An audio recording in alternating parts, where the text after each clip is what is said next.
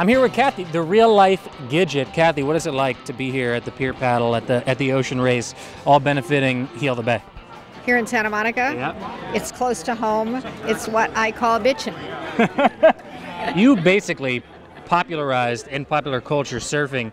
How does it feel to carry that weight around with you every single day?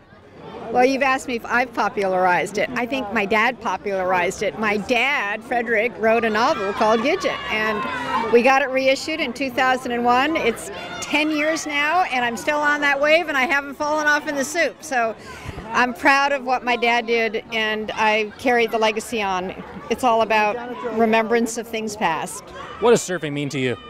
Surfing means to me no cell phones, longboards, freedom, paddle, and clear the mind. How does it make you feel to be here and to see all these people out there stand-up paddling? Oh, I love the stand-up paddle. I know you asked me about stand-up paddle. I tried it last summer in Waikiki, and it's really amazing. I'm not so much surfing anymore.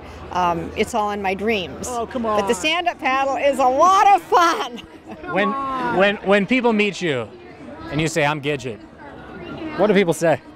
You're not Sally Field.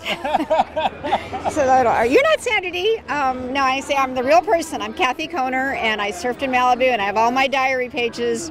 And so every day I documented my times at Malibu, so it's all real. You're the legend here in the flesh. Kathy, it was so nice to meet you. Yeah, thank you. I'm Thank stoked. you. Yeah, me too. Stoked to be here. Me too.